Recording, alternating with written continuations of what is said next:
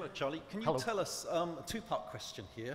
Is it true that some beers are brewed to be served through a tight sparkler and some are brewed not to be? and if so, what do you think of a certain company in Bury St Edmunds who has a font that you could just twist a knob to serve it northern style or southern style?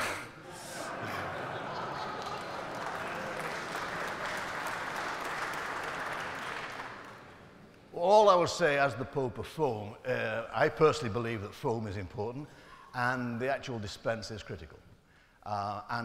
Clearly, some beers need extra help in terms of the setting than others. The actual stability of a foam is very much dependent on the size of the bubble as they're dispensed, and small bubbles do give actually more stable foams, uniformly small bubbles. I'm not going to get hung up on any one individual brewing company, but what I would say is this. I can remember, I talked about Bass earlier on, I remember going with an outside quality control guy to a pub in Manchester.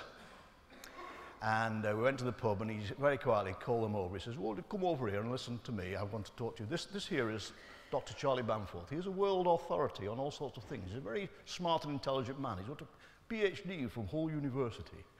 And he went on and on and on like this. And he said, and all you can say to you is, put your fucking sparklers on.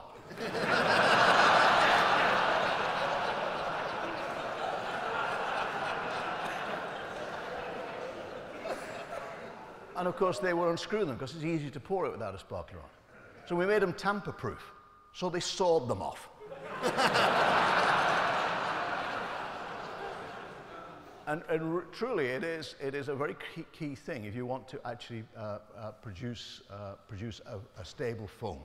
But in terms of specifically designing some natural magic thing other than carbonation, then I can't imagine what it would be.